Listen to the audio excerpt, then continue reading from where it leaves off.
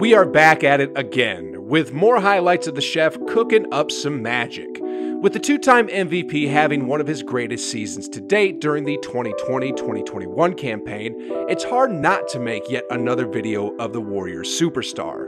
This time, we're going to take a look at 10 times he sauced up defenders with crossovers that made the defenders look straight up silly. Number 10, his crossover versus Justin Holiday. For the chef's first course, he cooked up something a little extra special for his old teammate Justin Holiday. With the third quarter winding down with under 2 minutes to go, Curry went into his bag of tricks and pulled out this one. Casually running down the floor with the ball in his hand, the Pacers are fooled into thinking that Steph's going to set up the offense and let the play develop. Herein lies the brilliance of Steph that so many people underappreciate. Here, he's able to read that the Pacer guards have fallen asleep as he takes the ball up, so he decides to attack. Just as Curry passes the half-court logo, Justin Holiday shifts over to defend the Warriors guard. Instead of employing a series of moves, Curry dribbled behind the back towards Holiday, pulling the ball towards him before crossing over and sidestepping for a three-pointer. The move happened so quickly that Holiday hardly got a hand up, which probably wouldn't have mattered anyway. I mean, do you really think that Steph was going to miss a wide-open three after that move? Number 9, his crossover versus Paul George.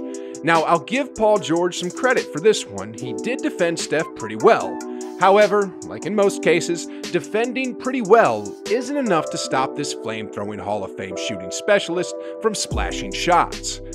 With the game well in the Warriors' favor and an opportunity to ice the game, Steph went to work as usual. Sizing up the all-star forward, Steph isolated George on the right wing and quickly crossed the ball over to his left hand.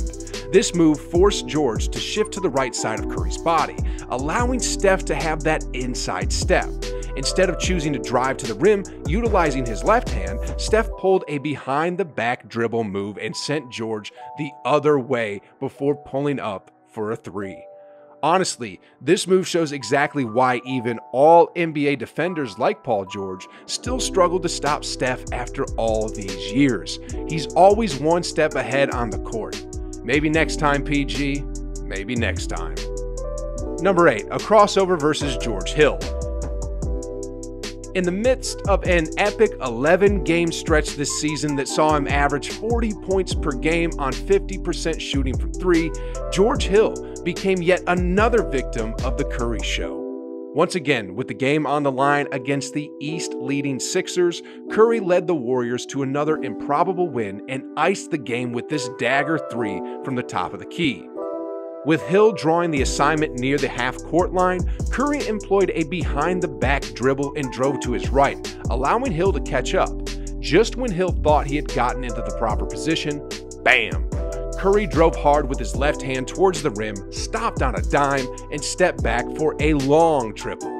Where did Hill end up, you might ask? Well, like most defenders, he stood at the top of the key and stared as Curry drained a wide-open triple. Splash. Number 7, crossover versus DeAnthony Melton. Now, I will say this, DeAnthony Melton is one of the more talented defenders in the NBA, but I will also say this, when it's Steph Curry, it rarely matters. Once again, with the game on the line, Steph went to work and finished off the Grizzlies.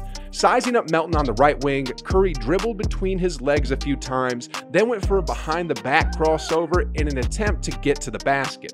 Melton, to his credit, did stop Curry's attempt at a drive to the bucket, but Curry quickly pivoted. With Melton on his shoulder, Curry pulled back and bought himself some space. However, as a variation of his normal step-back triple, Curry did one more dribble between the legs to freeze Melton in his tracks, and that was enough for Steph, who stepped back and drained the triple. Number 6, his crossover versus Kemba Walker. Now, Kemba, unlike DeAnthony Melton, is not one of the better defenders in the league.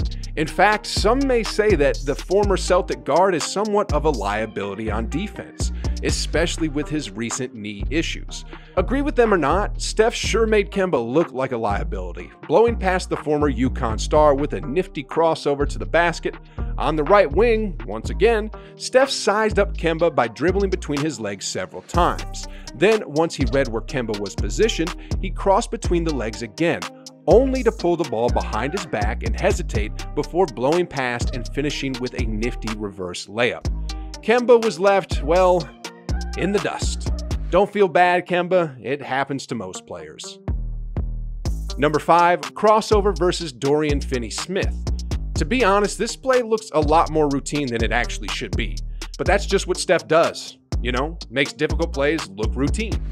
In an early season matchup with the Mavericks, Steph brought his best to the table against Luka.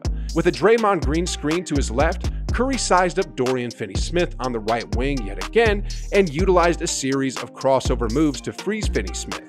With a quick behind-the-back dribble, Curry utilized a Draymond Green screen to draw a matchup with Kristaps Porzingis at the top of the key. Without Finney-Smith breathing down his neck, Curry drove to the rim and floated a left-handed layup over the outstretched arms of Porzingis. Number 4, his crossover versus Maxi Kleber. Same game, same result. Late in the fourth quarter, with yet another dazzling performance under his belt, Steph went to work on the Mavericks forward Maxi Kleber. With a simple crossover, in-and-out dribble, and his patented hezzy, Curry blew past the entire Mavericks team while drawing oohs and ahs from a virtual Dallas crowd. Number 3, a drive crossover versus Robert Covington. Now, Robert Covington's strength is defense. In fact, he's one of the most valuable wings in the league because of his defensive ability. But just like Paul George, Curry made Covington look like a fool on this play. After switching and drawing the matchup with Rocco, Steph did what he always does. He isolated him, he sized him up, and he crossed him over several times before throwing in a few hesitations to blow past the Blazers' wing for a layup. Number 2, Steph's crossover on Gary Trent Jr. This one was pretty nasty in all honesty. In the same game that Curry clowned Covington, he took Gary Trent Jr. to school too. En route to a career-high 62-point night, Curry quietly made his best play with 4 minutes left in the third. After drawing a screen on the right wing, Curry dribbled to the right, only to break Trent down with a simple crossover before splashing one of his 8 triples that night. And number 1, Steph's shot over Khem Birch. While this play certainly may have been the least flashiest of them all, it's still a worthy play on the list. In a game against the Orlando Magic, Steph went to work in a variety of ways, handing out dimes, driving to the bucket, and making highlight reel plays as usual. On this particular play, Steph ran up the court in transition and drew a matchup with Magic center Khem Birch. Instantly recognizing the mismatch, Curry threw a few hesitations Birch's way before running to the right side of the court, stopping, crossing over, and stepping back for a routine 3-point jumper. Man, oh man, does this guy make these highlight crossover plays look routine or what? It's truly amazing how talented Steph is, and the best part is, he's aging like a fine wine.